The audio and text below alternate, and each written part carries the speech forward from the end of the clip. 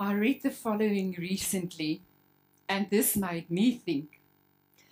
The story is told of a man who got a permit to open the first tavern in a small town. And members of the local church decided to strongly oppose this bar opening. So they began to pray that God would intervene. And a few days before the tavern was scheduled to open, lightning hit the structure and it burned down to the ground. The people of the church were very surprised, but very pleased, until they received a notice that this would-be tavern owner is now suing them. He contended their prayers were responsible for burning down the building. And they, the church, denied the charge. And at the conclusion of the preliminary hearing, the judge said this: "At this point, I do not know what my decision will be, but it seems to me that the tavern owner believes in the power of prayer and the church people don't."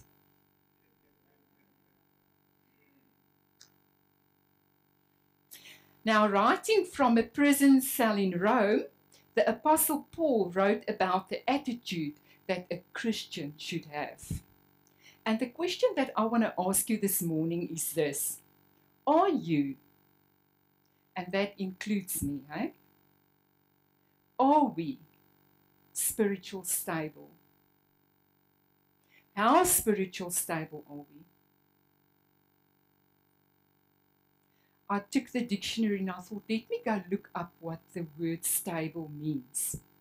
And there were three definitions given: steady or firmly fixed, not likely to move or change, or sensible and dependable. So I thought, okay, let me put it into three questions. So I can say to you this morning, are you steady and firmly fixed in Jesus? Are you likely to move or change? That's in your faith. Are you sensible and dependable? Can God depend on you to defend him? If somebody says anything against him or your faith, what are you going to do? What are your response going to be? Will you defend him? Let's read Philippians 4 from verse 1 to 9. Philippians 4 verse 1 to 9. Therefore, my brothers, you whom I love and long for, my joy and my crown, that is how you should stand firm in the Lord, dear friends. I plead with Yehodia and I plead with, daai snaakse naam, to agree with each other in the Lord. Yes, and I ask you, loyal yoke fellow. Now, yoke fellow is something that was taken from a Greek word, and it actually means companion. Help these women who have contended at my side in the cause of the gospel, along with Clement and the rest of my fellow workers, whose names are in the book of life. Rejoice in the Lord always, and again I will say, rejoice. Let your gentleness be evident to all, because the Lord is near. Do not be anxious about anything, but in everything, by prayer and petition, with thanksgiving, present your requests to God. And the peace of God, which transcends all understanding, will guard your hearts and your minds in Christ Jesus. Finally, brothers, whatever is true, whatever is noble, whatever is right, whatever is pure, whatever is lovely, whatever is admirable, if anything is excellent or praiseworthy, think about such things.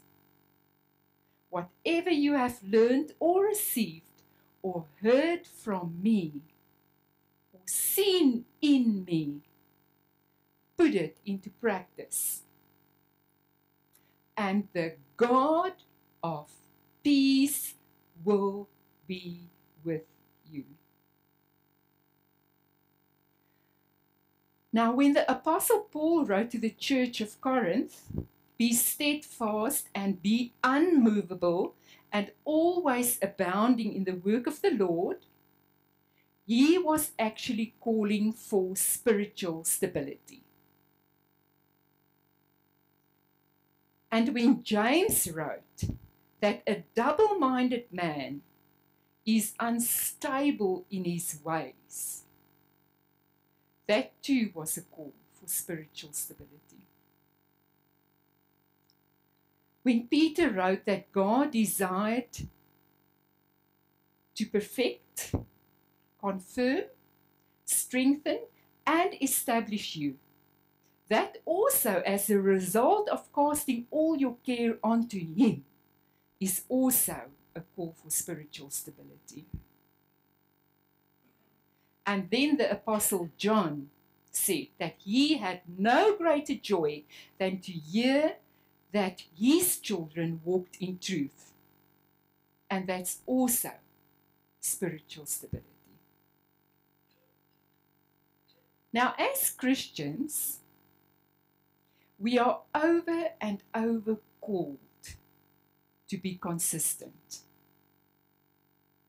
to be stable, to be strong, to be courageous, unwavering, uncompromising. How many times do we compromise? Let's face it. Persecution and hostility and rejection, trials and temptations comes to derail us. But let us then resist Satan and his works and take up the authority and firmness in which Jesus wants each one of us to operate in. Man, if you are attacked by Satan and you're fighting him and you're resisting him, dan staan jy nou nie daar en sê, Satan, in the name of Jesus, just go. I can also get in that mode. Especially when something negative pops into my head while I'm busy with something, I can also just say, ag man, Satan, voets ek nou net eers 'n bietjie. Weet, and carry on. But most of the time, what do? I raise my voice. I'm firm. I take authority because Satan is under my feet. He's under your feet. And we need to take that authority. And when we take authority, we need to be firm and aggressive. That's something that we are learning in our cell group at the moment. So be careful. We are getting firm and aggressive. I'm teaching my children at school how to listen to the voice of God, how to know that it's the Holy Spirit speaking to them and when not. So I was very excited last week, Monday, when one of the little girls came storming into my class and she said, Teacher, you know what happened this weekend? I went to my mommy and daddy and I said to them, they must quickly come for a walk with me because there's a dead animal on the farm. And they actually took her by the hand and they went for a walk. And she said to me, guess what? We found a dead buck. Sy het so spreekwoord, sy sê, Aish kramba. As sy nie werk kan doen nie, dan sê sy ook altyd, Aish kramba, dan weet jy, hier kom nou moeilikheid. So she says, Aish Gramba. They looked at me as if I was mad. But you know what? I could once again just tell them again, how do you hear the voice of the Holy Spirit? How do you listen to them? How do you take authority? I'm completely off the track. We want to be spiritual stable. In Philippians 4, we are given a pattern, a recipe that produces spiritual stability. Not one of us want to be defeated. Not one of us like to be depressed. No one likes to fall into temptation and therefore into sin. No one likes persecution or going through a test and then failing the test. Therefore, we can say that there's a desire in us to experience God in His fullness and be an overcomer in Christ, because each one of us naturally wants to be a winner. We don't want to be losers. We want to be winners. But how do I then become stable? The key phrase is, stand firm in the Lord, stand against doubt, stand against temptation, trials, tests, and persecution. When I read this passage of Scripture, 5 things popped up to me. And in verse 1 and 2 and 3, it's about the love and the peace in the fellowship. And it's also about the unity in the church. And then when we read verse 5, it's about maintaining the spirit of joy. Now please take note. If you attach your rejoicing to your circumstances, it's going to come and it's going to go. Dit gaan wipplank ry die hele tyd met jou. But if you attach your rejoicing in God, it's going to stay the same, because He never changes.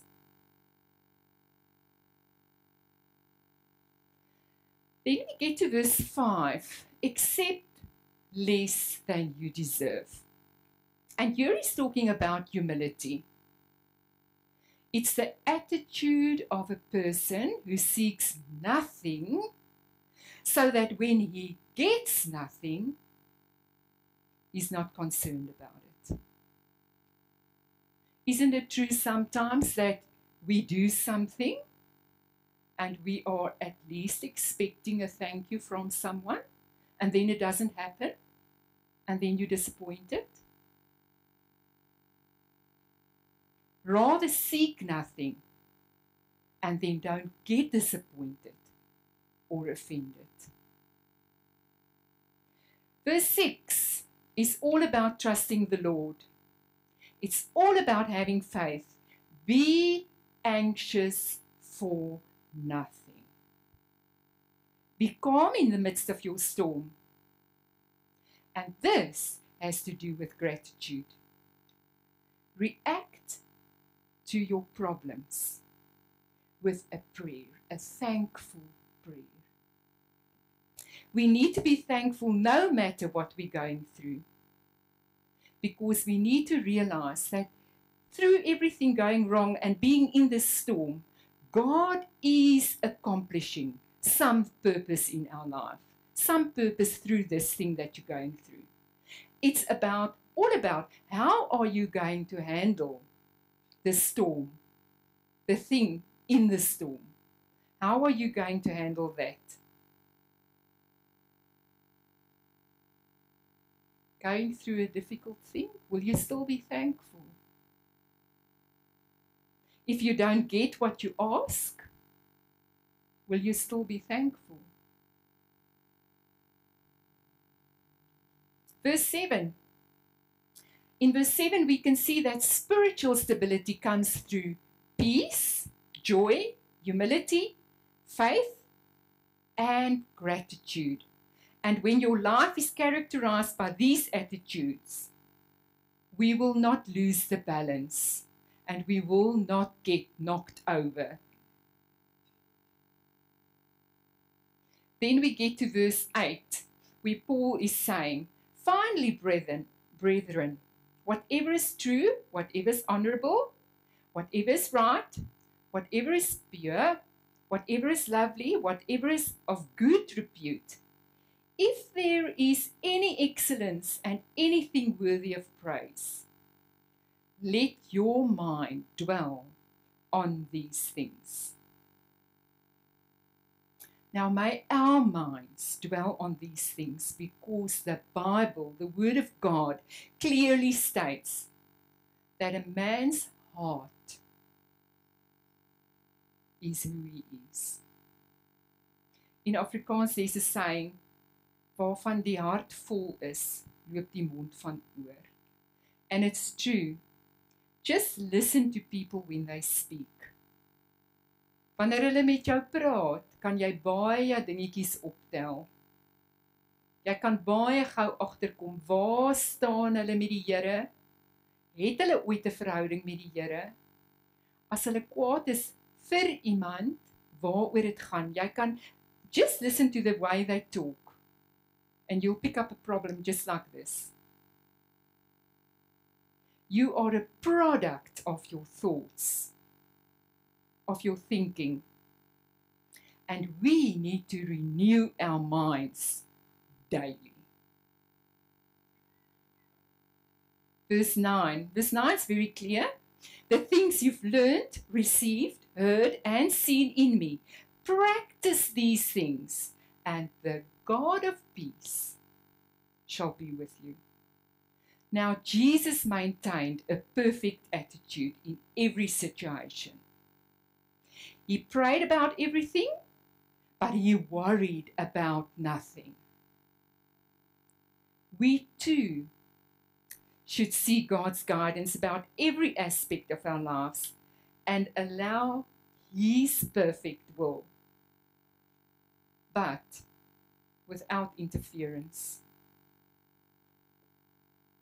Jesus' attitude was never to become defensive or discouraged or depressed, because his goal was to please the Father rather than to achieve his own agenda.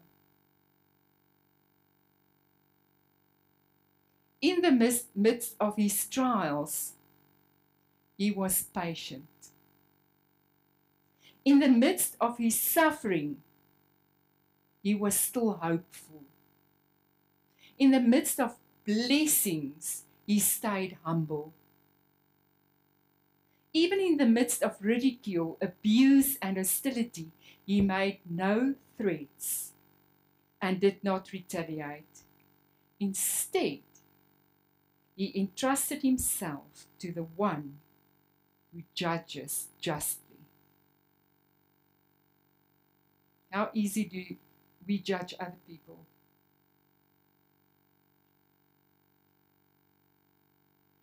I want to end off this morning by reading you another scripture, Romans 12, verse 1 and 2. Therefore, I urge you, brothers, in view of God's mercy, to offer your bodies as living sacrifices, holy and pleasing to God. This is your spiritual act of worship. Do not conform any longer to the pattern of this world, but be transformed by the renewing of your mind. Then you will be able to test and approve what God's will is, his good, pleasing, and perfect will.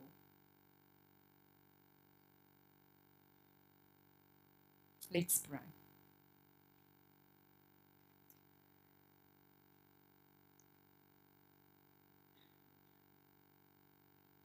Thank you, Lord Jesus, that you love us no matter what. Lord Jesus, we want to ask you this morning to help each one of us that gentleness will be evident evident in our lives, Lord. We want to ask you, Lord Jesus, to give us peace. And Lord Jesus, whatever we do, that our actions will be right and pure and noble and praiseworthy. Help us to always rejoice in you. Even, Lord Jesus, when things go wrong, let us still rejoice. Let us put you first. Help us not to get anxious about anything. Help us to always be thankful, even when we are going through something difficult. And where we might still be struggling in some areas, Lord, let your grace abound to us. Lead us, Lord, and guide us through your Holy Spirit. We pray this in Jesus' name.